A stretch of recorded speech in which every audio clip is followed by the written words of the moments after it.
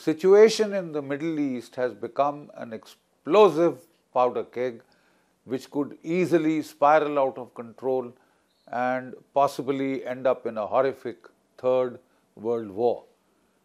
Now, it all started with the 7th October terror strike, mass terror strike by the Hamas into Israel. The Israelis have lost about 1,200 killed, almost 3,000 plus wounded, and about 250 hostages taken, out of which about 100 plus have been released. But there are still about 140 hostages in the captivity of the Hamas. Now, as a bit of context would be essential as we develop this theme, the simple fact is that Israel responded with very justifiable rage to this massive attack, given Israel's very small population base. This was almost the equivalent of some 40,000 people killed in the United States or in India. And quite obviously, Israel had to react. The key question now being asked is as to how come, despite the very sophisticated intelligence capabilities of the Mossad, how could the Israelis be so surprised? For the time being, this question has receded into the background as the people of Israel have all come together to sink all their differences and to fight the three H's, the Hamas, the Hezbollah, the Houthis first, prevail upon them and only then get into the nitpicking on who went wrong where.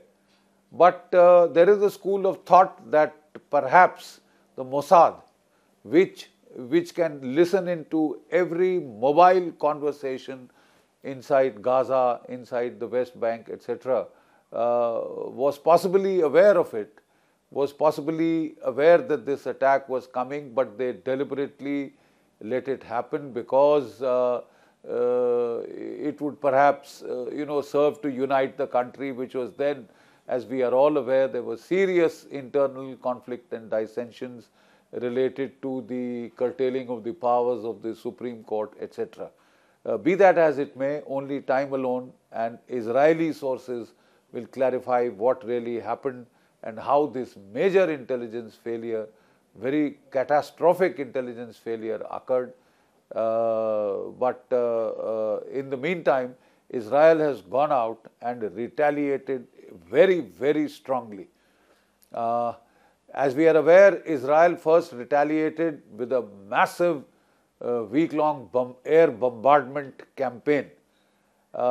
It primarily went for the infrastructure of the Hamas. The aim was to try and locate the Hamas top leadership, neutralize the top leadership, neutralize the rocket firing bases, the rocket storage dumps, munition dumps, etc., try and hit the Hamas military capability and top political leadership very hard, initially from the air. The Israelis have the Zahia doctrine, which was enunciated by the former chief of the general staff, General Gadi Eisenkot, and he felt that Israel must inflict heavy and punitive damage on the infrastructure of these hostile organizations like the Hamas or the Hezbollah, so that it acts as a deterrent for them to kind of repeat these attacks in the future. And we have seen the almost near total destruction of even the civilian infrastructure in the Gaza Strip. After the initial air bombardment, the Israeli army had mobilized, 300,000 reservists had been called up, and they went first and they attacked northern Gaza, and they advised the population to flee to southern Gaza to avoid the damage from the airstrikes and the military action.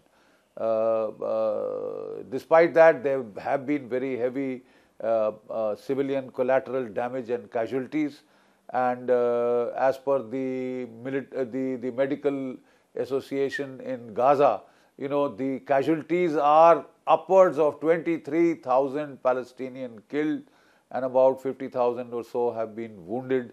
large proportion of which are supposed to be women and children.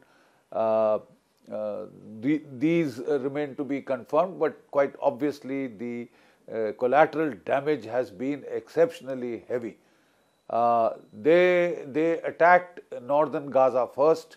Their tanks, Merkaba tanks, went in and they did house-by-house searches to try and locate the tunnel networks and also to locate the top leadership, as also to go in for the rocket storage dumps, manufacturing sites, etc. There was a plan to flood these tunnels to flush out the top Hamas leadership which had taken shelter there. Unfortunately, most of these tunnels have been built below the hospitals, mosques, schools, etc. The diabolical purpose is that to induce or to force Israel to attack these and thereby gain the propaganda advantage, the advantage in the information war narrative that Israel is heartlessly attacking the hospitals, the schools and the mosques, etc. But under all of these, the Israelis have now shown photographic evidence that the tunnels take off from these hospitals and such sites of humanitarian damage potential. That is to give Israel a very bad name, a very bad press, and they have quite succeeded in this information warfare offensive, which has put a heavy amount of pressure on the Israelis. What are the Israeli aims? Destruction of the military capability of Hamas, destruction of the political leadership of the Hamas, destruction so that it cannot function as a viable functioning entity anymore and mount any future attacks on Israel. It's not so easy to achieve, as we have seen that despite the heavy air bombardment, despite the ground action, the Hamas has been able to come up, resurface and launch occasional shoot and scoot rocket strikes on Israel, on the Israeli population, and this has only forced Israel to carry on and lengthen its campaign, getting very hostile international press in the bargain. But I suppose nobody who's in charge of security in Israel can afford to let up and stop or go in for a ceasefire only to have more rocket attacks coming on the Israeli civilian population. So in the first phase, they went in for North Gaza. They have eliminated a number of top leaderships. They have captured a lot of Hamas fighters and who are currently being interrogated severely to make them reveal the tunnel layout, the entrances of the tunnels, etc., based upon which repeat operations have been launched. Then the Israelis shifted their emphasis to South Gaza and asked the population to move towards the coast and back towards northern Gaza. And there also it involved very heavy street to street, house to house fighting. And urban terrain can be the nemesis of any army. Operations here are extremely costly in terms of manpower and casualties, and very difficult. But Israel has doggedly persisted with these operations to try and destroy the military capability and the political viability of the Hamas organization. They have met with a great amount of success, but nobody can say with certainty whether this capability has been wiped out fully, and hence Israel is not prepared to go in for a ceasefire. The Americans are also now pressing upon Israel to go in for an early ceasefire, to permit more humanitarian aid and assistance to flow into the people of Gaza, and that you can't do collective punishment of the population of Gaza, of the Palestinian population per se. Israel has been adamant that it cannot afford to neglect its security, national security interests. It cannot afford to go in for a pause before it has achieved its military objectives. However, under American pressure, it has now agreed that it is about to end the intensive operation phase, which they claim has now come to an end, and that they will only now go in for selective pinpoint strikes as the Americans were insisting upon. That is the military situation as far as the Gaza-Hamas conflict is concerned. Israel may win the military conflict, but it has to be careful that it should not lose the information war at the global level. Be that as it may, Israel is adamant that its national security interests supersede the interests of psychological operations or the information warfare, and it will continue till its military objectives are achieved. Now, Iran is the primary antagonist of Israel in the Middle East. It has vowed that, they had vowed at one stage that they would wipe out Israel, destroy Israel as a functional entity per se. And towards that end, they have supported the three H's: the Hamas in Gaza, the Hezbollah in Lebanon, and the Houthis in southern Yemen. Now, these three H's, along with the Shia militia in Iran and Syria, have been mounting pressure on Israel.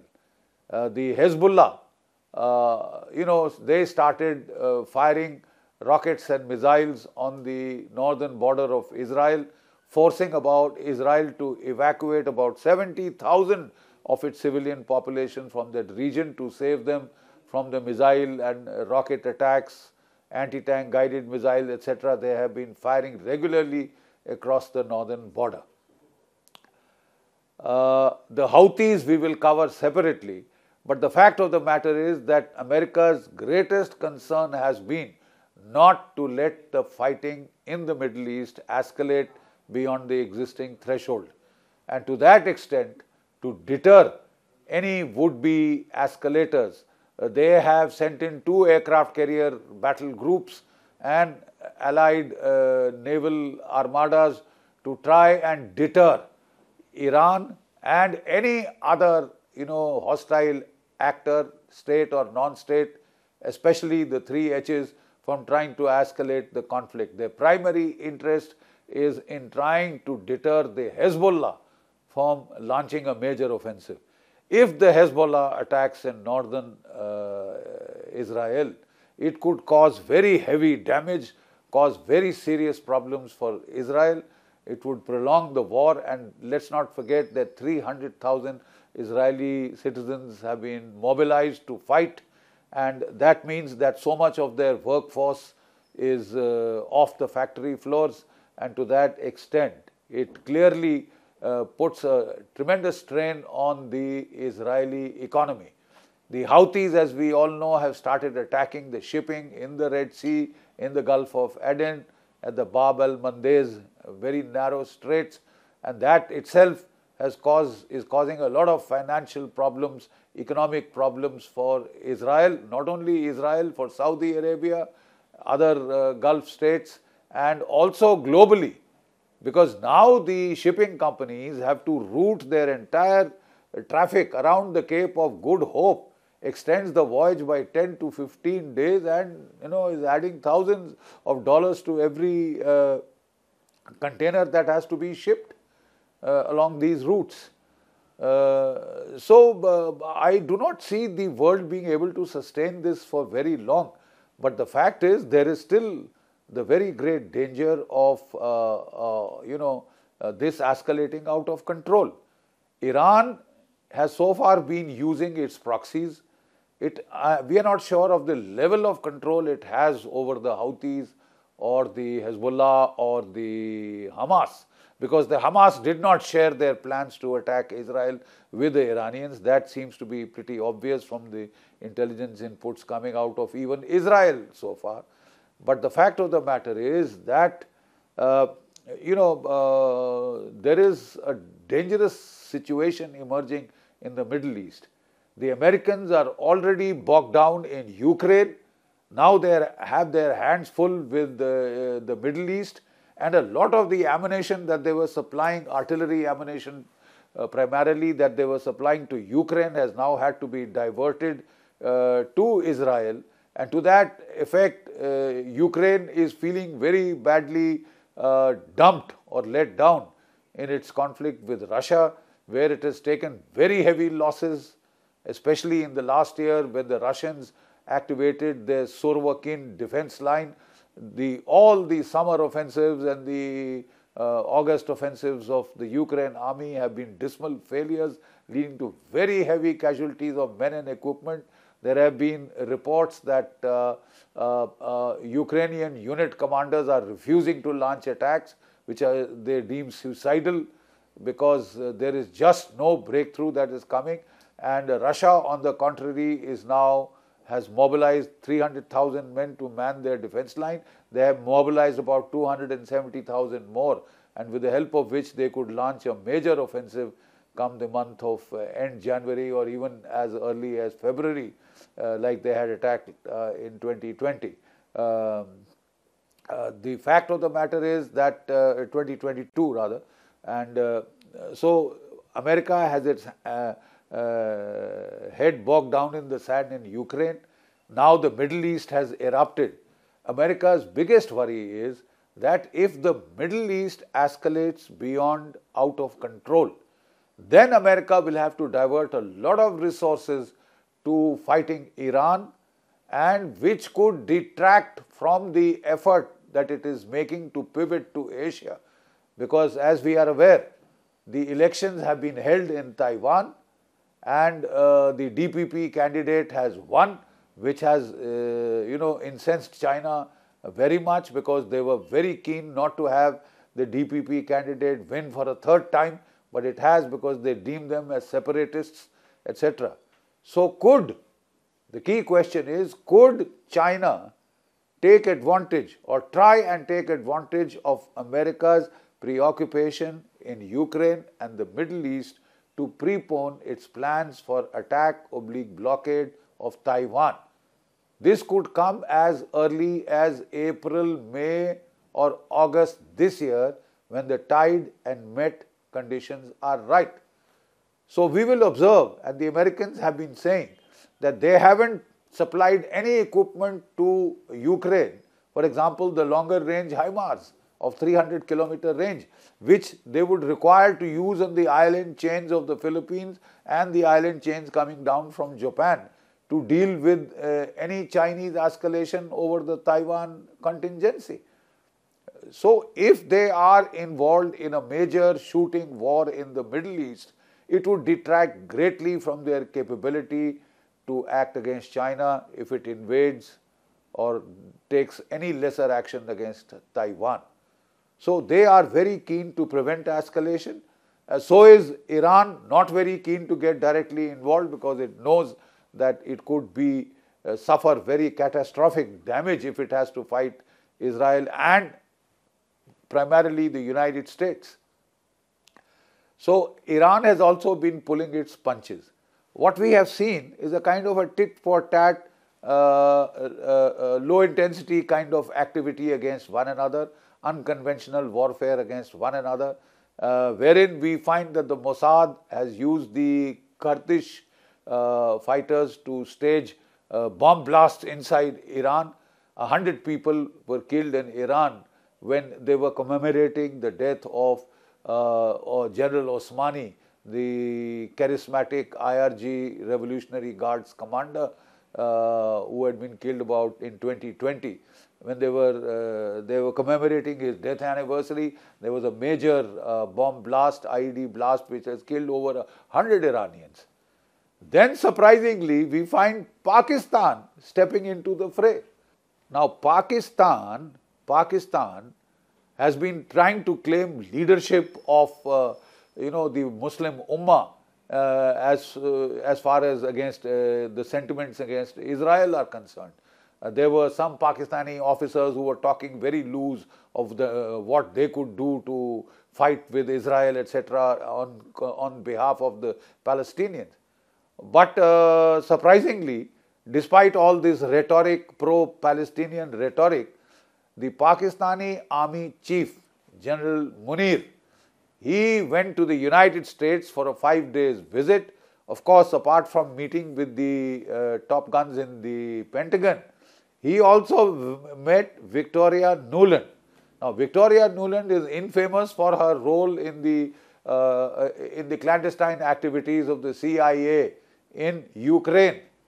You know, Maidan coup, etc., etc. She's supposed to have been involved to a very great extent, directing those kind of clandestine operations. So, we were baffled as to why General Asif Munir, had to meet Victoria Nuland in the United States. The purpose now seems to be clear, because the United States has then used Pakistan to mount pressure on Iran.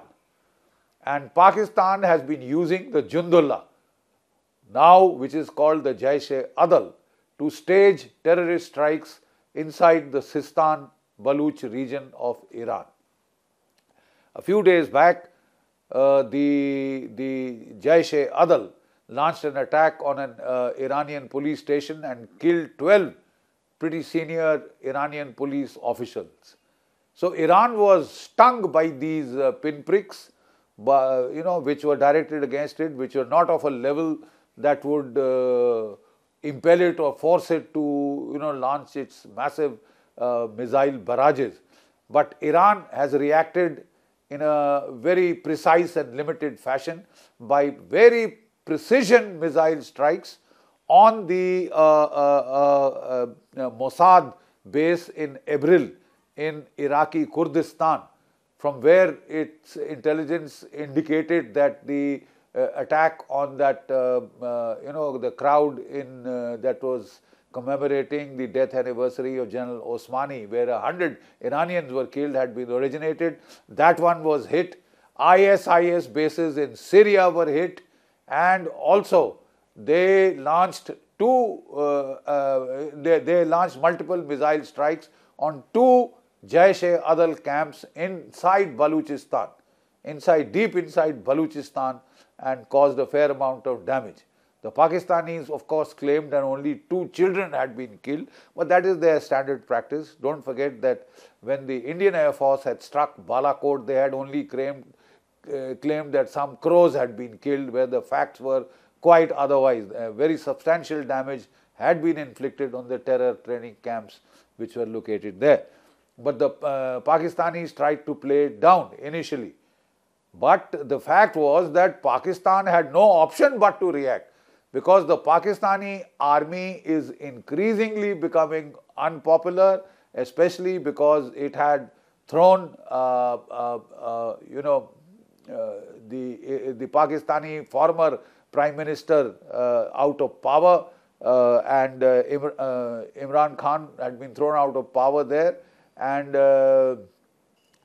it was interfering blatantly in Pakistani politics.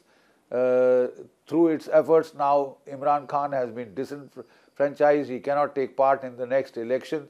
And if, they seem to be unable to control either the Baluchi terrorists, they are deep in trouble with the Taliban, and its proxies, the Tehreek-e-Taliban Pakistan, has been mounting very fierce attacks, causing pretty heavy casualties inside Pakistan.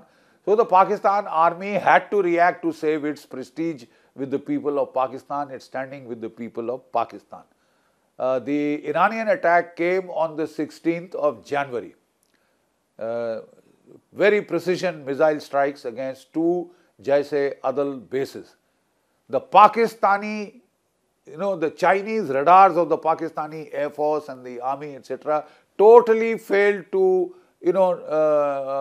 give early warning of these missile attacks.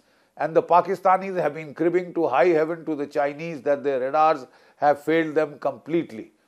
But the fact of the matter is that the Iranian missiles are pretty accurate, and they have been very effective in being able to get through the air defenses of not only Pakistan, also the Americans in Syria and in Iraq, right? And also nothing could be done in the Erbil province of Kurdistan in Iraq, and also in Syria against the ISIS. they could not intercept any of the Iranian missiles. And these Iranian missiles are intermediate range ballistic missiles, about 1,400 to 1,500 kilometers range, and they have proved to be very accurate. So what Iran was trying to do was to send a very clear message to Israel, to the United States, that it is capable of causing very, very heavy damage in case it is provoked. And the United States and Israel are both aware, and they are not very keen to push Iran to a point where it is compelled to fire off its missile, very, very heavy arsenal of missiles. So the Pakistani military had absolutely no option not to react. But the simple fact of the matter is that they were in panic. The Pakistani Prime Minister rushed back from Davos. The Pakistani Foreign Minister, who was abroad visiting various countries, he also rushed back. Both they withdrew their ambassadors from one another, the Iranians and the Pakistanis. Especially the Pakistanis asked the Iranians to withdraw their ambassador. So something was cooking. 48 hours later, on the 18th of January, the Pakistani Air Force struck at 0600 hours in the morning. They used their J-10C Valiant Dragon Chinese aircraft, as also the J-17 Thunder Dragon Chinese aircraft, equipped with long-range precision-guided missiles, standoff precision-guided missiles. From their own side of the border, they used these missiles much in the way that India had struck in Balakot many years back, and they targeted 14 Iranian camps. Iran claimed that 14 camps were struck, but the Pakistanis claimed that they targeted 7 of the camps of the Baluchi Liberation Army, the BLA insurgents, inside 60 kilometers inside Iran. They also used the Chinese Wing-Lung 2 unmanned aircraft, unmanned UAVs. Possibly these were used to pick up the targets and then also perhaps to engage them. Media, videos put out by the Pakistani ISPR, Inter-Services Public Relations Organization, they showed rocket strikes also, but perhaps those were for deception. And they were able to launch, I think, fairly successful attacks against these Baluchi Liberation Army camps 60 kilometers inside Iran. And the Iranian media said that 9 people had been killed and scores other wounded. There were very clear televised images of the damages that had been caused, both sides. The Pakistanis, of course, blanked out their media, blanked out any coverage of the attack sites of the Iranian missiles inside Pakistan. Thereafter, of course, the Chinese, who are very concerned because they are very friendly with both Pakistan as well as Iran, and Iran, they have huge economic stakes there because a lot of their oil, the bulk of it is now coming from Iran at very low cost, very low prices. They are investing heavily into Pakistan. They have invested already as part of their Belt Road initiative. And also they have in high stakes, economic stakes in Iran. So they were very concerned that this should not escalate out of control, because Iran had massed a lot of its forces for exercises. Normally it has been doing that against Pakistan. It shows, it makes a great show of force, or what is called coercive military deployments to deter Pakistan from such adventurism. But Pakistan appears to be playing the American game in this, surprisingly.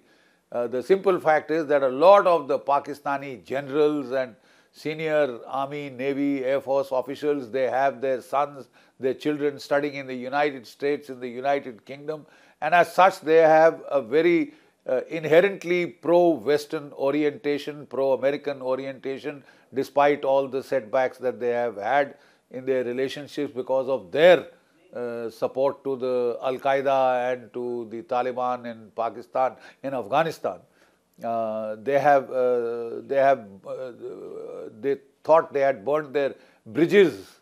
The world thought they had burned their bridges with the United States, but apparently, post Imran Khan, these have all been re-established, and the Pakistani military is very keen to now once again function as a cat's paw of the United States, because it gets weapons and munitions for free.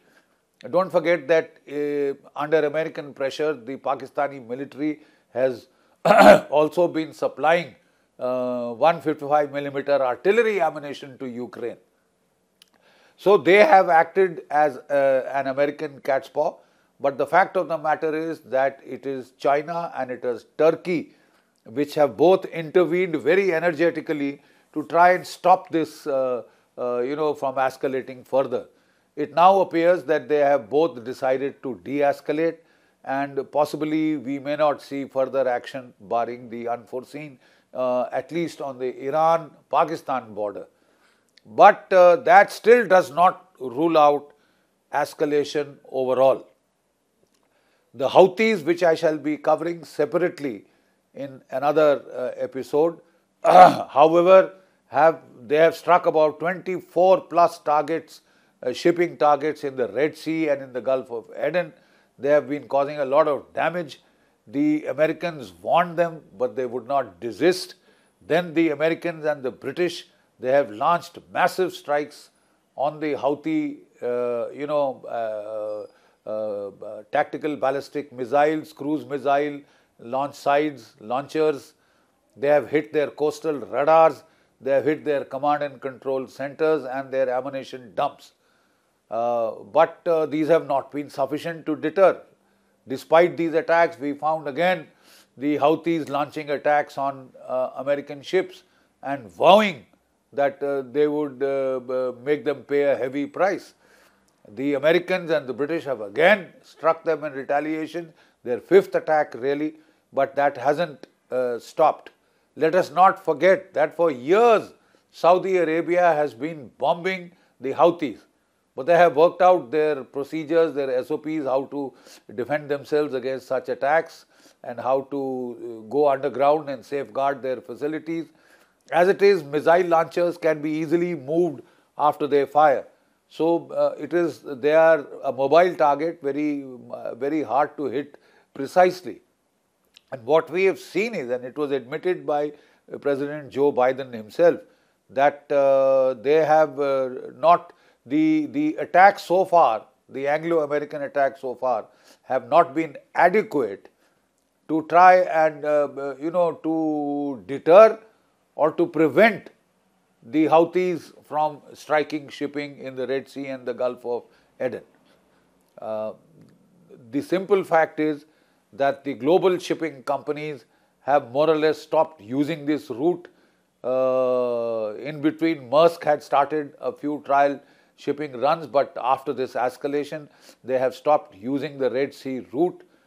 The entire traffic is being rerouted around the Cape of Good Hope, South Africa, which adds about 10 to 15 days to the voyage and adds thousands of dollars to the cost of shipping each and every container.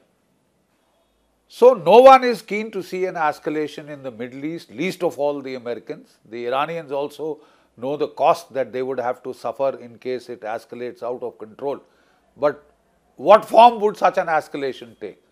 What would happen if there is some accident in their escalation control dynamics break down and we witness a major escalation in the Middle East? What form could this take? This could take the form of massive Iranian attacks, missile and cruise missile and tactical ballistic missile attacks on Israel per se, on American facilities in Syria and Iraq, and could lead to major, escalation in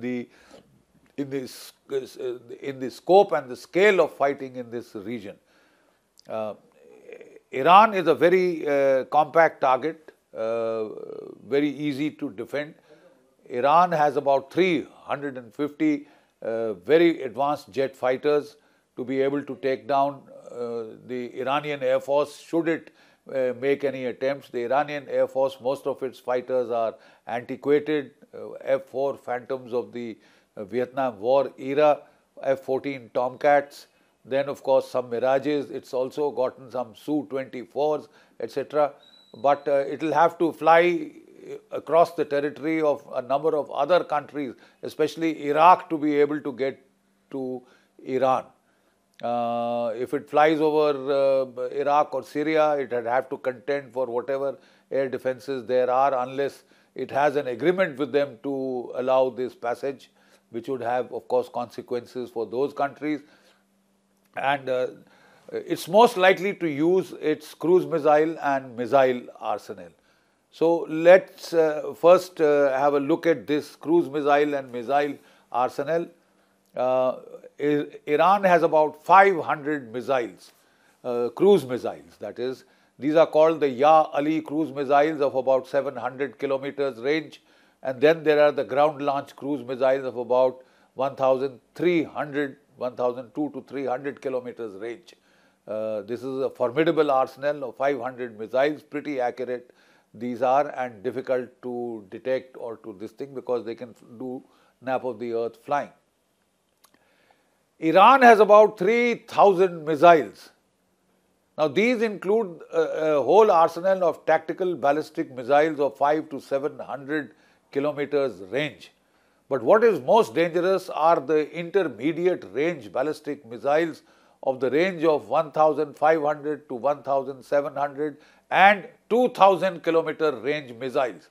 Most of them have a very big CEP of about 1,800 meters, but some of them, this circular error of probability or the accuracy of these missiles has been vastly increased, possibly with Russian and Chinese help. And they are also talking of a CEP of about 5 to 10 meters, which is quite substantial in terms of accuracy of hitting out precise targets. And this capability has recently been demonstrated.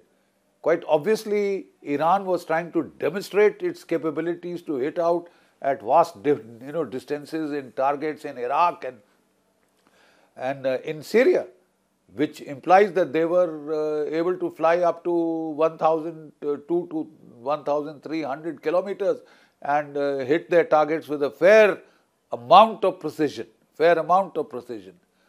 which is cause for concern. So, in case an escalation takes place and the United States and Israel target Iran, try and take out its nuclear facility, what would happen? Iran would retaliate with a rain of cruise missiles, tactical ballistic missiles and intermediate range ballistic missiles on Israeli cities. Like I said, Israel is a very compact target, just about 250 kilometers in length and even 50 odd kilometers in width. So it is quite easy to defend. Then Israel has a very potent air force of about 350 top-of-the-line fighters, which include the F-35 American stealth fighters and of course F-16s and F-15s, very, very lethal 4.5 generation fighters, whole lot of beyond visual range missiles, etc. It can take care of any air attacks that may come, also to a limited extent the missile attacks. For defense, it has got 8 Patriot batteries, 8 batteries of American Patriot missiles, which can shoot up to 150 kilometers. They can take out targets at 150 kilometers. It has got 3 batteries of David Sling, indigenous Israeli missiles, which have a range of about 160 kilometers, and it's got 10 Iron Dome batteries, which can take out targets at about 10 kilometers, which they have been using very, very extensively against the bombardment by the Hamas, as also by the bombardment by the Hezbollah.